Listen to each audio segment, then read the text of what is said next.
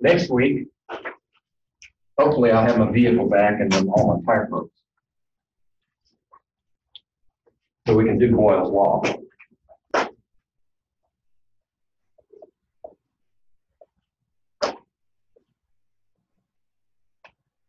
So to do this lab, we need some type of contraption that will allow us to measure the volume as we change the pressure and measure the pressure accurately while we measure the volume accurately. So Pressure gauge. yes, we're going to use a tire gauge, right? So if you've looked at the report already, you'll see that I have a 2-liter bottle and a tire gauge built in, right? So you can unscrew that cap and you can drop a syringe in it that's also capped off, right? We're confining it. Yes. I'm sorry? Oh, it should be a 2-liter. That's an important distinction, right? It should be a 2-liter bottle. So our syringe is in here, and it's got a plunger there, and then it's got a nipple down here, and we're going to set it at a certain volume, I think 10 milliliters, and then plug that hole. Why do we plug that hole? Because if we don't, when we pressurize this environment, it's just going to push up inside here, and that syringe is not going to move, right? We have not actually pressurized the gas in there in a way that we can read it. So we confine the gas, then we pressurize the vessel, and that pressure pushes down here on that syringe, and you'll see it drop. Okay, and you'll get down to between 1 and 2 milliliters probably by the time you get to 60 psi. And I use fresh bottles every time. I used to reuse bottles, but one of them blew up. So we use fresh ones. They're supposed to be good to 100 psi, easy. But if you pressurize and depressurize, pressurize and depressurize, you start developing little flaws in the bottle, and eventually it pops. It's kind of like airplanes.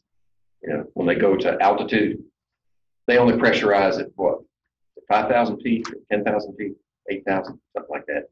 That's why you go up in an airplane and say, if this thing is pressurized, why are my ears popping? Right? They don't pressurize it at atmospheric. They pressurize it at some altitude that's breathable air.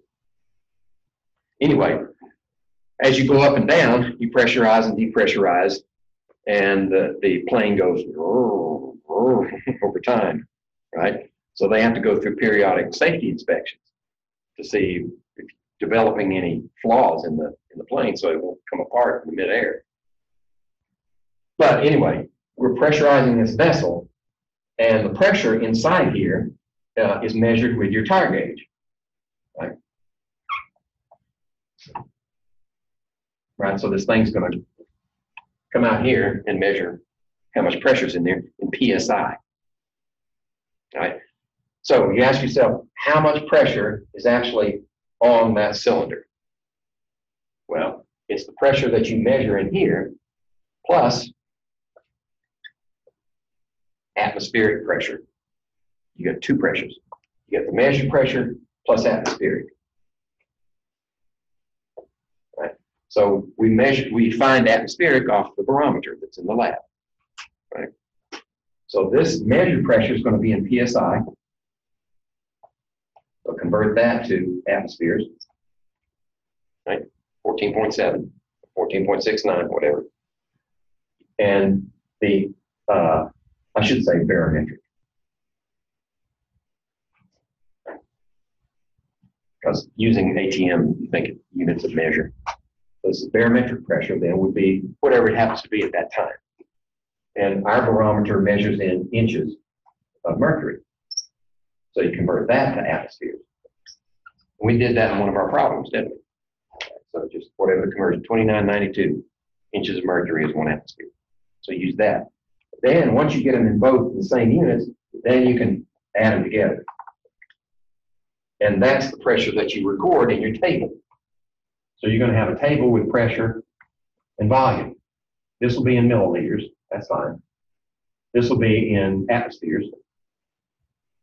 And you'll have, the best way to do it is to pressurize it first, then measure the pressure. And anybody who's done tires knows once you do that, it's going to go, you're going to lose a little bit, right? So measure the pressure first because you lose some in the process. Then look at the volume. Because if you look at the volume first, measure the pressure, the volume is going to change a little bit. So do the pressure first, then the volume. And you're going to fill in these values. But you're going to start from high pressure to low pressure. So say you start at 60 psi and you go down, I don't know, whatever the procedure calls for. I'm just making things up as I go along. And then you go down, and the last one you take, now this is measured.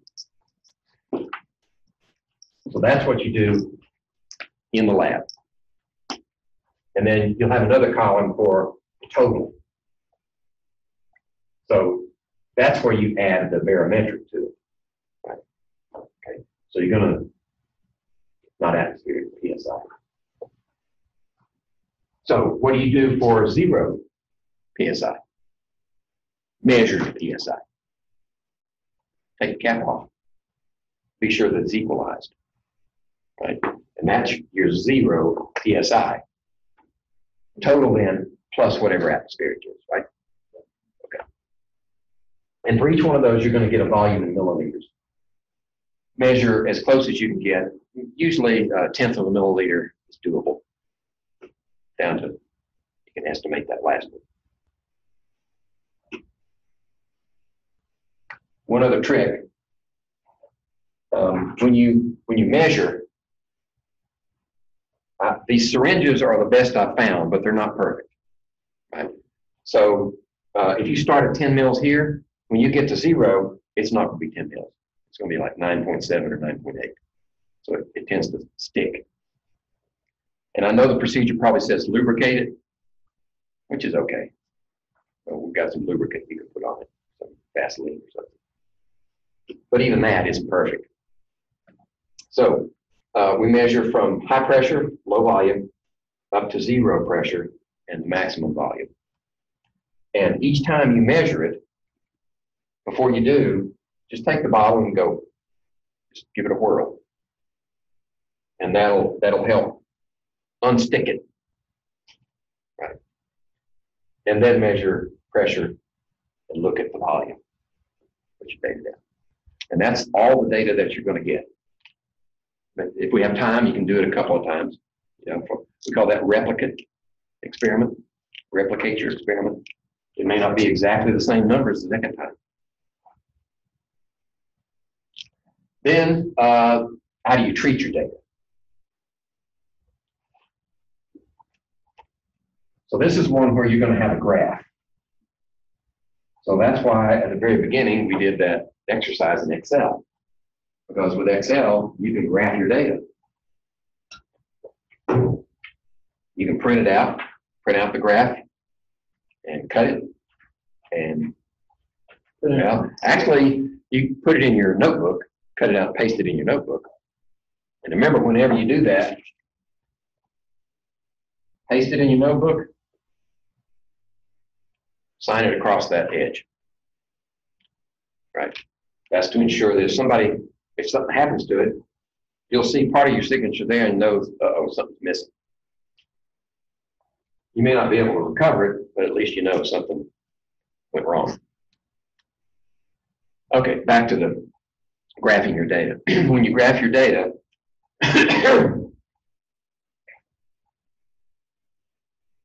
you should get something like that, a hyperbola, pressure against volume.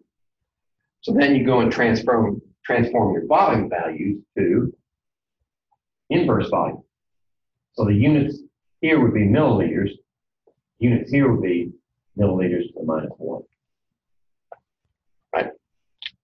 Because if milliliters here and you put them on the bottom, then overall, your units is milliliters to the -1, right?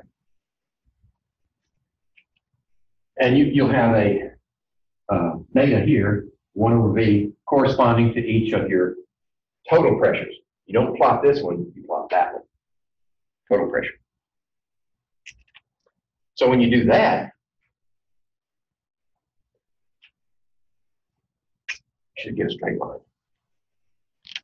And you can do both of these in Excel. Now, drawing a smooth curve may be difficult in Excel, but do the best you can. I know you can do like a curved line, like you draw like just the straight points, and then you can grab it in the middle, like pull where it fits. Okay. I know you can't do that. I've done it before. So what do you do with that for your report? Well, if you highlight it and print it to a file, like print it to an image file would be the best, like a JPEG or a GIF. Then you can take, when you do your Word document, you can insert the GIF file, the image file in there. And you can move it around, situate it, put a title under it if you want. In fact, that'd be advisable. The graph. The graph itself. Yep. Okay. Any questions? You might think of some more when we get in there and start doing it next time. But that gives you something to think about, and hopefully preparedness is your best guarantor of safety. You know what you're doing when you go in, you're less likely to make a mistake. If you go in there with a cold document and try to do the experiment just reading instructions, then you're just asking for trouble. And some students get it too. Wrong kind of trouble. Not just great trouble, but like flying particles in your face, stuff like that. So know what you're doing before you go in. That's your safety guarantee. That plus wearing the right clothes. Cover up your toes, cover up your legs, bring your lab coat. Okay. And like I said before, you're going to have to wear eye protection for this one, especially since I know now that those bottles have a limited life. I mean, even new bottles could explode. So what you do is, when you get your pump going, you got the tube over to your, attached to your vessel, sitting over here, and you're over here pumping it, right? So if it blows up, at least you've got some distance between you.